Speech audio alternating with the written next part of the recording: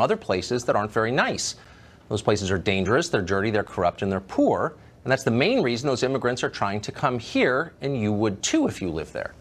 President Trump asked why America doesn't receive more immigrants from places you might want to visit on vacation. Why aren't we getting more people from Norway, he said, which by almost any measure, including the UN's measures, is the most developed and richest country in the world.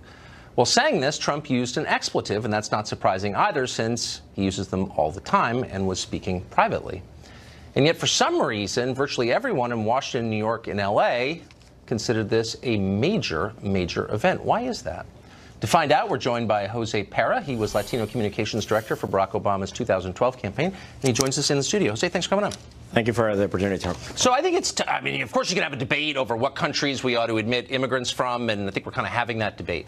But what bothers me about the explosion this afternoon is the dishonesty in it. And I'll just give you one example. Joan Walsh over on CNN, an analyst over there, was asked just a minute ago, would you rather live in Haiti or Norway? And she said with a straight face, I can't say.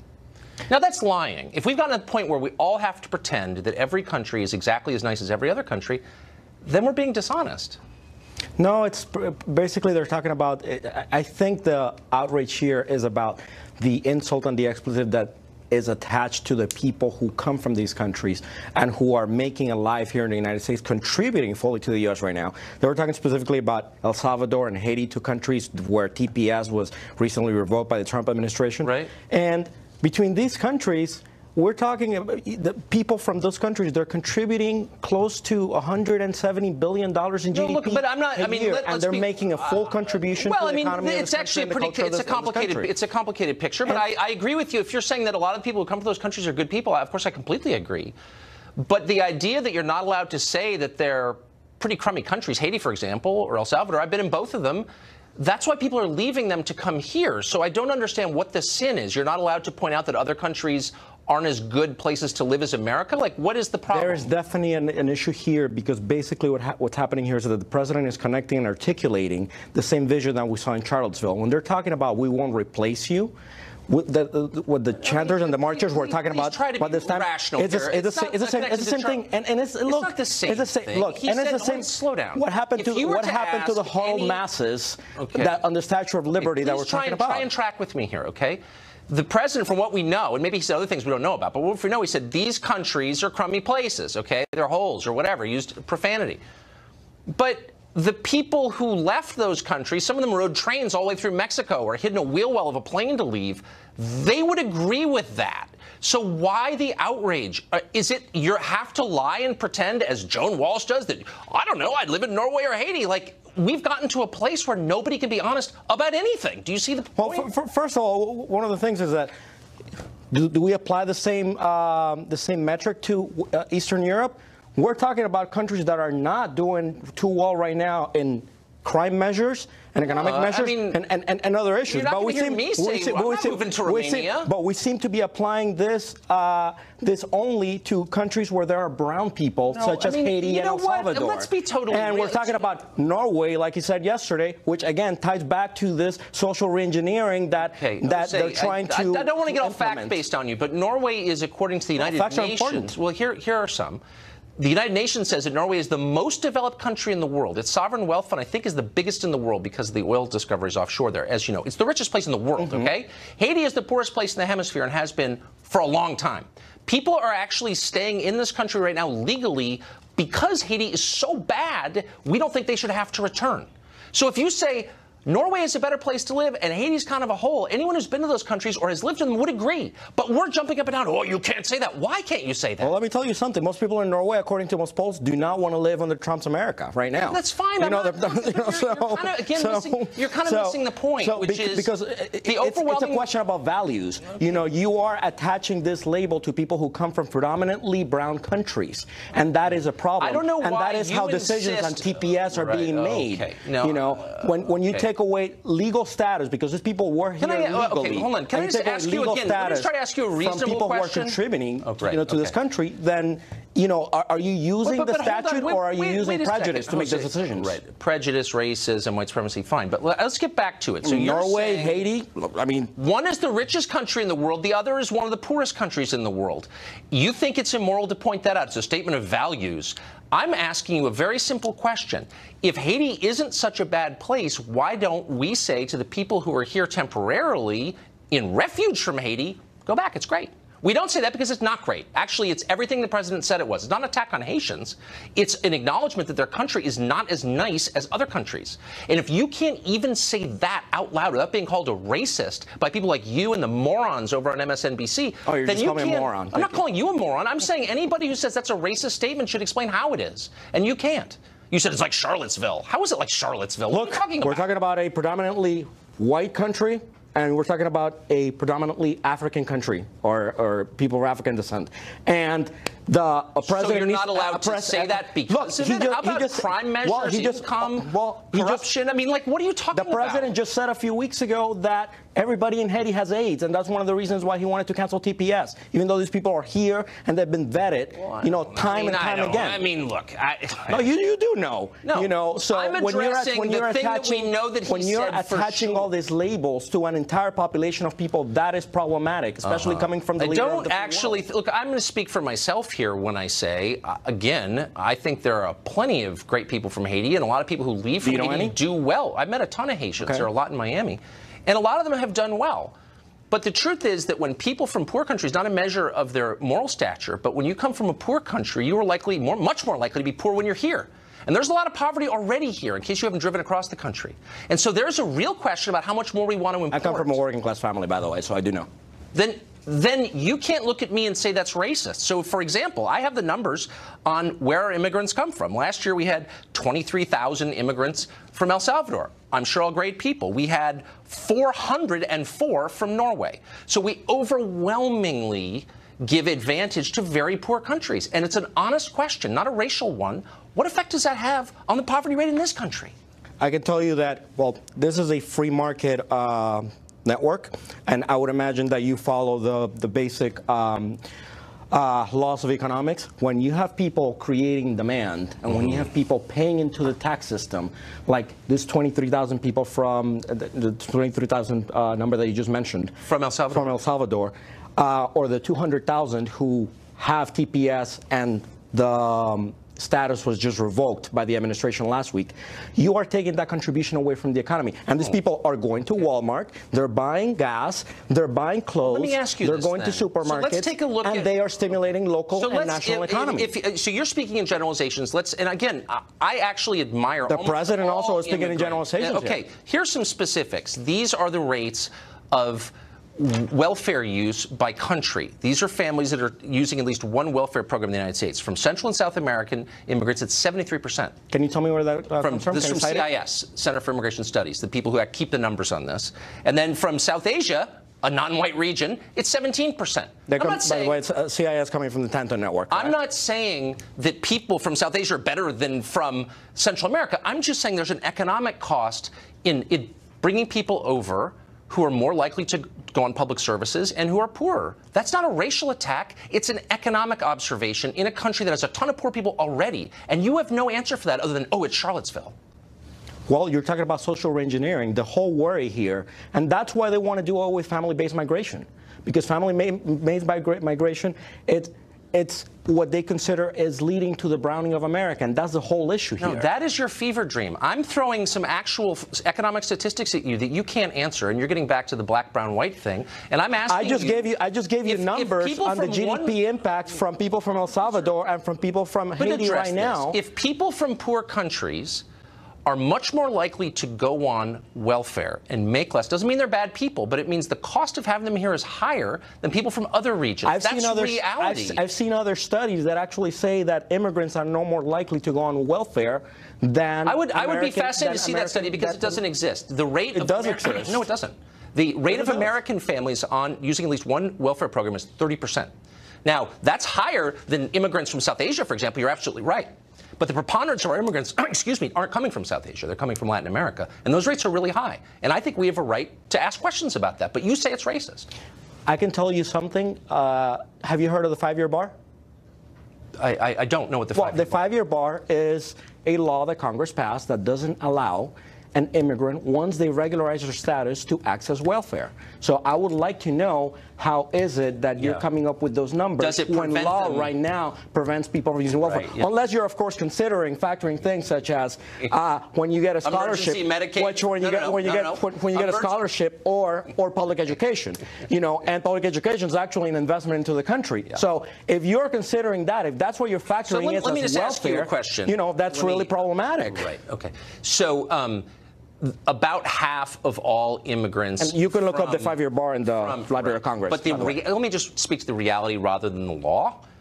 The law is reality, by the way. Actually, the law is not reality. Yes, and if the law was reality, we wouldn't be having this debate right now. I could tell you right now, because I know a lot of people who are not able to access Medicare because of the 5-year bar. About half of all immigrants from El Salvador right now are living at or near the poverty line. Again, doesn't mean they're bad people. It's not an attack on them.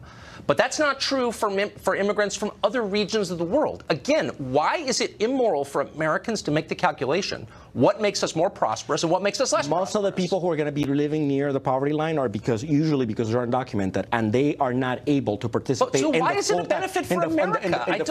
the full-time economy. The people who have been regularized through a program like TPS, there's studies by construction associations around the country how they have moved to supervisory roles. They're well trained and they're producing jobs for other people. And they are generating, contributing, there are plenty of immigrants to the economy. Who are well educated and well trained. Right now, DACA students are contributing $280 billion to the GDP of the country. You don't actually know a lot about these numbers, and you're just yes, I do. Some talk show. Oh yes, I. But let me ask you a theoretical question then, so we don't get into where it comes from? Of fake numbers. Cato Institute. Right, Cato Institute and Forbes magazine, which I'm sure you consider that a leftist publication. Right. Okay, let's get to a philosophical question. Do you think it's fair for American citizens who live here to decide who comes on the basis of who will potentially help our country more?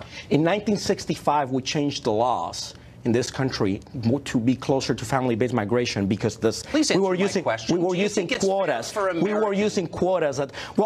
We're using quotas now. 8 to 1. Want dreamers to stay in the country. So if you're asking about how many Americans are looking for, most support DACA and to regularize the status of dreamers. If you can't answer a question, it is counterproductive just to filibuster. Is it, do you think, at least theoretically allowed for Americans to say, hold on, let me finish. Let's figure out who's most likely to add to our economy, who's most likely to assimilate. Do you think it's okay, or is that racist like everything else that I brought up?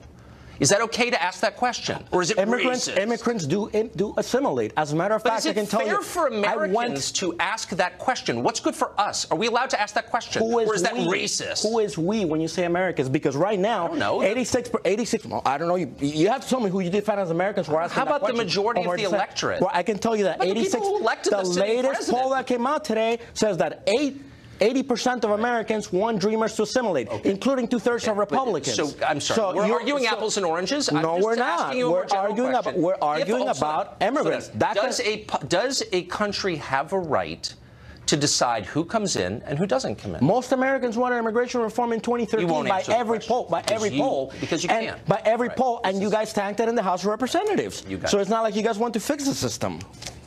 I think our viewers can determine where you're coming from. Jose, thank you. Thank you for your time. Mark Stein is an author, a columnist, and, by the way, an immigrant. We'll let him decide whether his homeland was any sort of hole. He joins us tonight.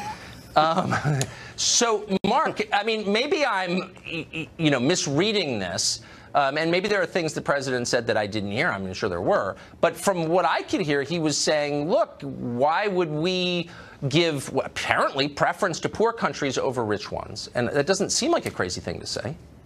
Well, I think he's actually saying, why should we give preference to dysfunctional societies over others? And I'll say it if Jose won't.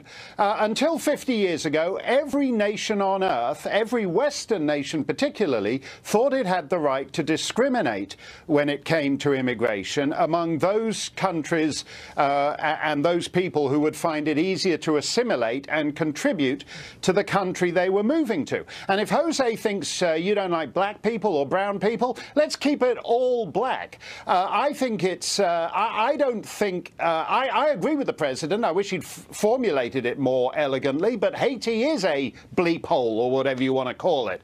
Barbados isn't. St. Kitts isn't. Grenada isn't. St. Lucia isn't. There are distinctions one can make, even within quite small groups of countries. And as to Joan Walsh refusing to say whether she'd rather move to Haiti or Norway, let's not wait for Joan. Let's just look at the existing traffic. There are immigrants all over the world who move to Norway. Nobody voluntarily moves to Haiti. Why is that? Because it's a dysfunctional society, and so are many of the others from which America's present ludicrous immigration system takes newcomers from. So here's my question. So China is the most aggressive colonial power in the world right now, and it's investing all over Africa and all over Latin America and all over the Caribbean, spending $30 billion in Haiti, for example. There's no pressure from Joan Walsh or the American left for the Chinese to absorb immigration from any of those regions at all. They're not denounced as racist for keeping their borders totally closed to everybody. Why is that, I wonder? Well, because China is allowed to advance its own interests. So it's bought, for example, a big ton of bauxites in Jamaica, the bauxite industry in Jamaica. Yes. But it doesn't feel that along with that, it has to import a big bunch of Jamaicans to its country. And that is when people can object to what President Trump says, but it actually makes far more sense than if you look at what Pat Leahy said, who just sent out this eunuch tweet in response, bleating, "That's not who we are." It's not enough, actually, just to say, "That's not who we are." And in fact, that's the response to every one of these so-called problems. That's not who we are. Well, they never actually say who we are. They just say, "That's not who we are." And who we are seems to be devolving down into the people who say, "That's not who we are." Everybody else, China, Haiti, Norway, is allowed to be who we are and act as a nation in its own national interests, including on immigration policy. Yeah, well, I think China could use a little more diversity, so we'll be pushing for that in future weeks. Thanks a lot, Mark. Appreciate it. Exactly. Thanks, Tucker. Senator Lindsey Graham had some uncharitable words for this show and anyone who believes in real borders. Of course, he refused to join us, but we'll respond anyway. Next.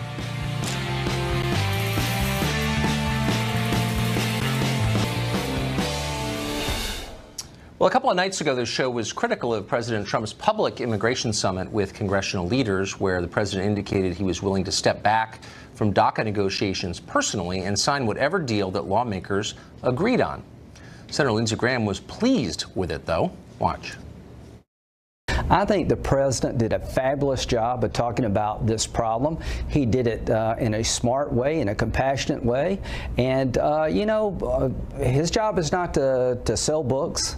His job is not to carry a TV show. His job is to solve problems, and he's got to work with Democrats. And I was proud of my president yesterday. Selling books. As if we could ever rival Senator Lindsey Graham for cynicism. We never could. And for the record, we never say anything on this program we don't sincerely believe. Can Lindsey Graham say the same? Chris Kobach is Secretary of State for Kansas, and he joins us tonight. Mr. Kobach, thanks for coming on. My pleasure. Thanks for having me. So I'm concerned because what we thought was never going to happen again appears to be happening, and that's the leadership of the Republican Party basically ignoring what its own voters want in favor of a deal that, again, fails to seal the border and give us actual security and the right to choose who comes here. Am I imagining that? No, you're not imagining it. And the most troubling thing about that meeting on Tuesday that I saw was you had multiple Republicans repeating the mantra, "We've got to do DACA, we've got to do DACA, we've got to give an amnesty for these people." Look, Tucker, you know that, and you've pointed this out. The DACA amnesty is bad for Americans. It's granting an amnesty to nearly 1 million people in their 20s and 30s, their average age is 24, who are going to compete against young Americans who have a 9% unemployment rate in that age group. And for the young Americans who don't have a college degree, it's a whopping 34% underemployment rate. So we're legalizing foreign nationals who have broken our laws to compete against Americans who can't get a job. So that's bad policy. In addition, it's going to cause another surge in illegal immigration. So the idea that we have to do this is ludicrous, and we should only even consider doing this unless if there are many, many law enforcement advantages that are given to it, like ending chain migration. I think we have to have mandatory e-verify, and if we don't get everything we want to secure our borders, including the wall, then we walk away from the deal. We don't need to do DACA. And not only do it, but put it right to the very top of the list of priorities of the U.S. Congress. Before everything, before the opioid crisis that's literally shortening the life expectancy of middle America, we need to do this. I feel sorry for some of the DACA recipients, for sure. I'm not attacking them. But it's not clear why, if you have any questions about it, you are far better people than we are because they're for amnesty. How'd that happen exactly?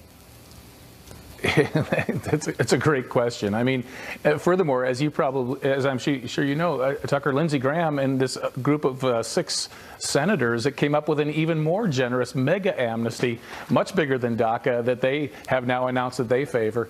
The point is, he seems to be giving away the store. He doesn't seem to care that much about all the damage that an amnesty does to hardworking Americans. And so you're absolutely right. And one other thing, the false urgency about all this is ludicrous, too. You know, there's the March 5th deadline that President Trump set, but all that happens on March 5th is that some of the DACA work permits start to expire. Day after day, some more expire. There's nobody showing up at their home with armed ICE agents with a vehicle to escort them out of the country that day. So the notion that we have to rush to grant a bad amnesty is simply false. Yeah, it is false. I'm amazed that Senator Graham has taken time out from advocating for war with Iran to take this position, but he has. And I was grateful to have you put it in context. Mr. Secretary, thank you. Thank you. Take care. A Vermont newspaper editor just lost his job for raising questions about gender politics. That editor joins us next.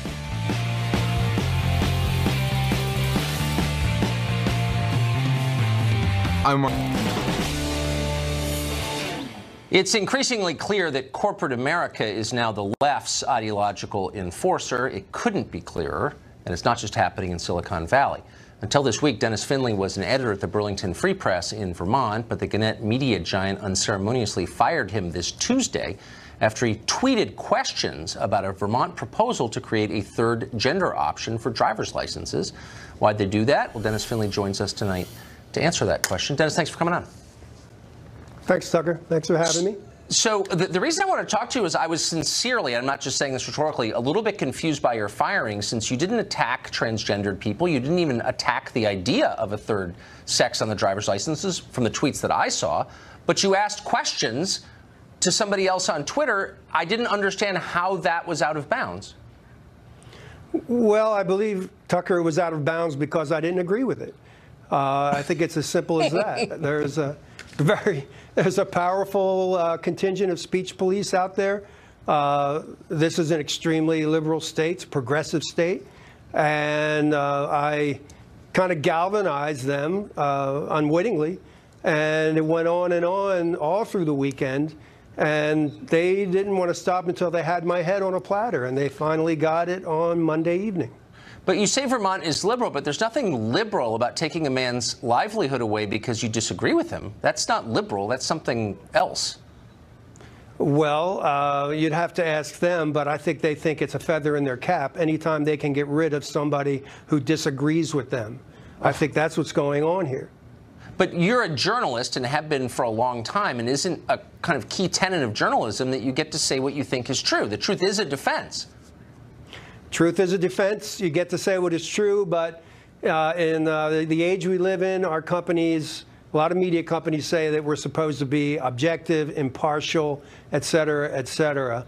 I want to ask questions. I want to raise questions and raise issues because I think there are a lot of things going on that we have to ask questions about. And putting a third gender on a driver's license is something that I thought we should ask a question about.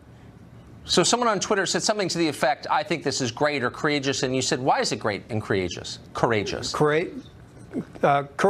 And I believe that if I had said, that is great and courageous, awesome, that's great, I don't think we'd be having this conversation here today, Tucker. So the question really isn't about objectivity. They're not asking you to be objective. They're asking you to toe a very specific line. Of course. They're asking me to toe the line. They're asking me to agree with them. And they're asking me to, they're holding my feet to the fire to make sure that the orthodoxy wins out. And this time, they held my feet to the fire until my company said that that's enough, you're fired. Do you see this as a trend? It's something that I've begun to notice where big companies have become the heavies for the cultural left. You think of big companies as conservative, but all of a sudden they're the ones who seem to be enforcing orthodoxy. Is that my imagination? No, I don't think it is. I think big companies, a lot of big media companies are more or less encouraging the left. I believe that they, I don't think that they're objective. I don't believe that they want debate. I think they want us to conform to the prevailing ideology that's out there. And the prevailing ideology that's out there is leftists. And when the leftists take you on, they're big in number, and people are afraid to say anything against them. So they often win. They won a little while ago here in Vermont when they shouted Charles Murray off the stage in Middlebury when he tried to give a speech. That was on your show. I know. So, yeah, it's hard to disagree with them. Or they take your job away. And here we are in the middle of the winter, and you're in Vermont, and you got no job. So our prayers are with you, Dennis. Good luck. I hope you find something.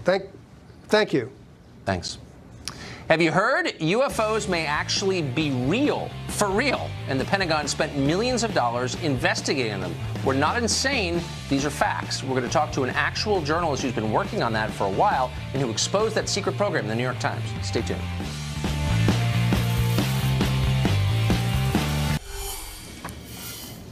Well, you may not have heard about this, since apparently it's not a big news story somehow, but UFOs turn out to be real. We're not kidding. Recently, the New York Times profiled a secret $22 million Pentagon program that investigated unidentified flying objects. Doesn't mean they're from outer space, but they're not identified, and they're flying, and they're objects. The program wasn't bogus. Investigators found multiple aircraft encounters they could not explain, and they've even been storing metal alloy recovered from the vicinity of these encounters. Leslie Kean wrote about this in the New York Times, that piece in question, and she also wrote a book called UFO Generals, Pilots, and Government Officials Go on the Record. She spent years investigating UFOs with the support of former Bill Clinton Chief of Staff, by the way, John Podesta. Leslie Kean joins us tonight. Leslie, thanks for coming on. Thanks for having me, Tucker. So that piece, I think, vindicated a lot of work that you've been doing for an awfully long time, and certainly got my attention, and I've stopped making fun of people like you and started paying attention. This seems like a huge story. So I know that it's vast and hard to sum up, but if you could just briskly tell us what we think we know about these sightings. Well, we do know that there are objects in the sky and sometimes in the water that demonstrate extraordinary capabilities that experts say we don't have on this planet. We don't have the capability of creating the kind of technology or apparent technology that's been observed by high-level officials for many, many decades. The Pentagon program is the most recent discovery, but these things have been studied in other countries and by our country for many years. So what percentage of these sightings are we sure are not weather phenomena or experimental aircraft? Well, that's a really good question, because most sightings of UFOs that just people report are identifiable. I mean, we're talking about maybe 5 to 10% of all the sightings that are called in are not explainable. And the ones that are really of interest are the ones reported by military pilots, by commercial pilots, by trained observers, multiple witnesses, ones that are caught on radar, events that have a lot of data to support them and involve very, very credible people. So I guess what bothers me most about this story is how clearly people who should have been following up and paying attention haven't been. And the case that sticks with me, November 7th, I think, 2006, at Chicago O'Hare Airport, 4:15 in the afternoon, gate C-25, I believe, the pilot of the plane waiting to depart to Charlotte looks up, and there is a saucer hovering not that far over the plane. People in the tower see it, other pilots see it, dozens of people see it. It's real, and the FAA refuses to investigate. How could that be? I know, it's shocking. It's absolutely shocking to me. I mean, they refuse to investigate, I think, because they I mean, who knows what the bigger reason probably is that they can't explain these things, and they just don't want, they don't want to deal with them. It might frighten people. They don't have enough information. They don't like to say, well, there's something hovering above an airport, but we don't know what it was. So basically, they will come up with other explanations for it, such as that it was a weather phenomenon. That's what the FAA said about O'Hare, which is really an insult to the pilots who witnessed this thing and many other observers who know that it wasn't weather. I mean, it was a metallic-looking disc-shaped object that hovered over as you said, hovered over a terminal, gate C-17 for about 5 minutes, and then it shot straight up through the clouds. This was an incredible aspect of the thing. It was hovering below a cloud bank, and all of a sudden it just shot straight up really fast through the cloud bank and cut a hole in it. So there was like a cookie-cutter clean hole in the clouds. You could look up and see the blue on the other side. And, as far as anybody knows, as far as I know, and from what I've been told, we don't have machines in the sky that can do things like that. But I mean, this is not a potato field in Maine in the 1950s at 3 in the morning. This is Chicago O'Hare, one of the busiest airports in the world, in the middle of the day, in front of sober witnesses, including pilots and the control tower. And the FAA says we're not that interested. Like, how could that be? Yeah, I know. I mean, it's very bad. I appreciate how baffled you are, Tucker, because I'm baffled too. And you can imagine that the witnesses involved with this, it's an insult to them. I mean, there are many witnesses, and we're talking about military people, high-level people in the Air Force, the Navy, the other military commercial pilots who are just told that we're not interested in what they saw. And it's very